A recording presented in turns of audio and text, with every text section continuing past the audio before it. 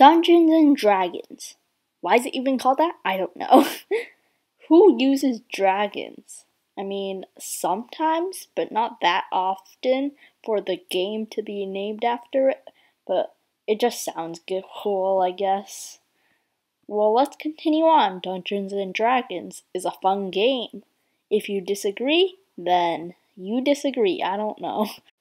There are a lot of characters, including this guy. He is a dwarf. I don't know. He's either a mountain one or a hill one. I don't know. Well, this is a dwarf. Dwarves drink wine. And they also have some abilities that I forgot. Dark vision. Dwarves can see in the dark, apparently. They must eat a lot of carrots or something, and they are used to the underground, so it makes sense. Don't rabbits eat carrots? And Easter's coming up. Apparently dwarves are resilient to poison. Might be because they drink a lot of beer, but maybe not. I mean, beer isn't poisonous, is it? Well, also, they like axes and hammers. Makes sense since they are bulky. As you can see, there are a decent amount of characters, and there are variants. Also, there are a lot of traits like druid, monk, ranger, wizard, etc. There are 2 different types, or 3, whatever.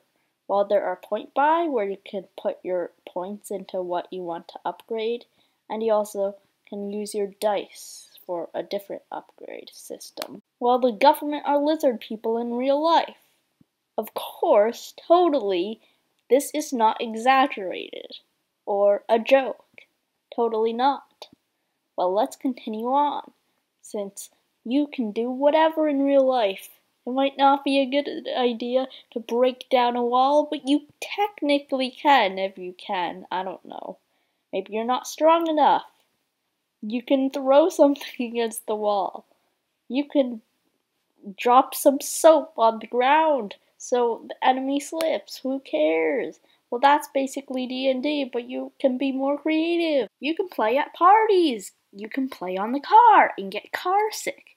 You can play basically wherever. You can play online with strangers. Why are they called strange? Unless they're lizard people like the president. Maybe they are. Maybe that's why they call them strangers. Well, let's continue on. Because, like, you can play basically anywhere, and it's free, since you could just come up with it. Like, you can DM, and DM stands for Dungeon Master. Well, you can DM, and woo, you got a game with your friend. This is why D&D is great. You can have unexpected possibilities. You can basically just do whatever. And if the DM allows it, or if you can actually do it, then it's probably okay. And you get to improvise on the spot if you're the DM or the adventurers. So that's why D&D is a great game.